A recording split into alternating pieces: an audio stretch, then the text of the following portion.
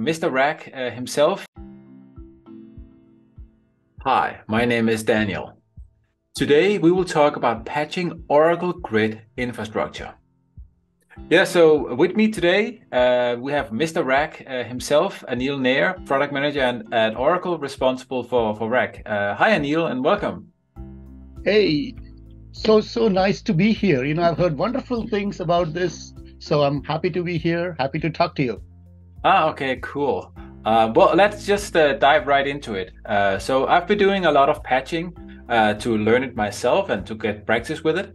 And I Mhm. mean, I've learned that there are multiple ways you can do in-place patching and out-of-place patching, and out-of-place patching has multiple ways. So which method is actually your own personal favorite? That's a good question to start with. So, first of all, yes, let me give you a little bit history of why we came up with all this kind of permutation and combination, right?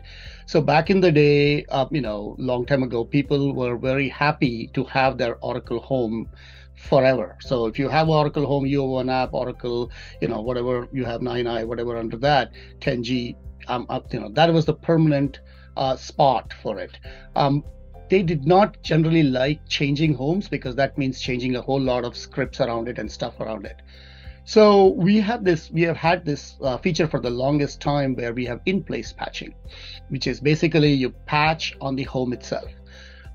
As we evolved into the later years, we found out that there are a lot of issues that certain customers would face. For example, some customers would have less than say 100 MB free, and then they're trying to apply a patch of 200 MB. That would not work out, right? Obviously. And there are other things that we found out that we could optimize. For example, certain other customers would say, I have more than 20 gig left. Why are you, putting it in the same place? Why don't you do it outside? So we came up with this solution, which is out of place patching. So out of place patching is what I would recommend because it takes away some of the complexities around things like, let's say if you're during your patching, somebody pressed Control C. If it's in place, it's a whole lot of work to undo it and fix it. And remember, all this time you're down. So also, if I want to ensure patching success, are there any top tips that you can then give me? Any pointers that should make it easier to patch GI? Yes. Actually, that's another very good question because sometimes certain patches have certain requirements. Now, if you have seen over the years, we have improved the clue verify or cluster verification utility to do certain kinds of checks for you. For example, you may have noticed that if you apply an RU or if you go to apply an RU, it will tell you, oh, stop. I don't want you to apply this RU because this RU requires a one-off which you should apply in your environment because certain customers using certain configuration found that that thing is necessary. So that way you don't actually go through the process of suffering the issues like the other customers do. So this is something I always recommend. I always, although it is done automatically, I would always recommend you run this because it'll also check for a whole lot of other things like permissions. The other thing, as I keep saying with cluster verification utility, which we call as clue verify, is that it also checks for your existing system. Let's say you have a permission problem on some of the files owned by in the grid infrastructure. We tell you, we call that out, say, hey, before you start patching, why don't you fix it? In fact, we also try to fix it for you by generating fix-up scripts. So these are some of the things you should watch out for. The other thing which I highly recommend is understand this concept of draining. Now, draining is basically a servicetl attribute that you can set to your service. So using servicetl, you can set up to an attribute called drain timeout. It basically lets it lets you move your sessions connected to the instance to some other instance in a phased way. So let's say you have 10,000 connections on the instance. If you just do, all right, shut it down, somewhere else, another instance, this 10,000 connections needs to connect. That's not going to be good for performance. So if you do drain out or drain timeout, say 10 minutes, Then over some period of time, we will move connections so that your end user doesn't even feel that there is any kind of issue. So drain timeout is I would say definitely use it. It's just a very simple servctl modified service and drain timeout, and you have it. Okay, and the drain timeout will play together with when you do patching with OPatch?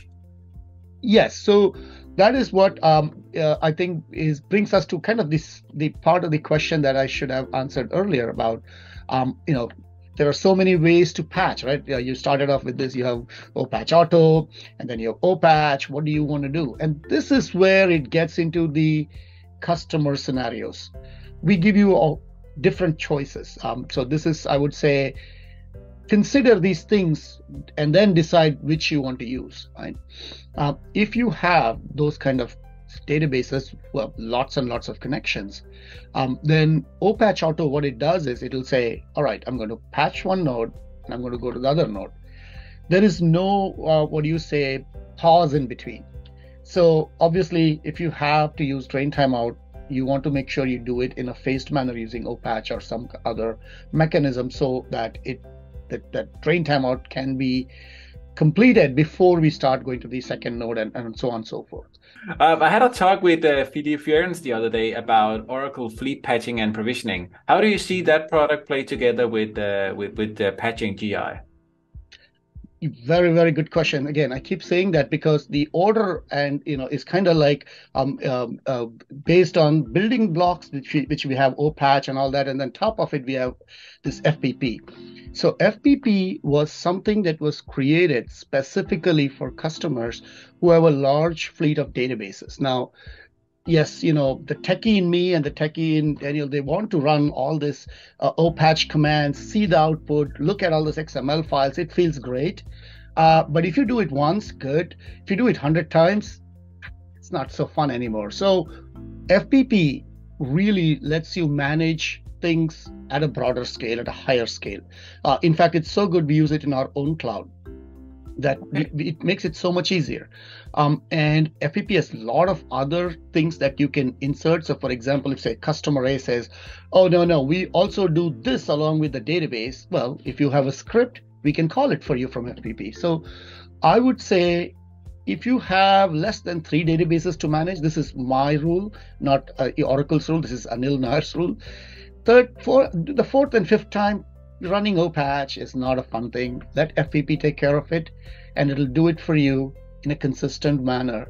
So this is really very cool. So I would say FPP, go for it if you have a large implementation, regardless of the database version of the platform.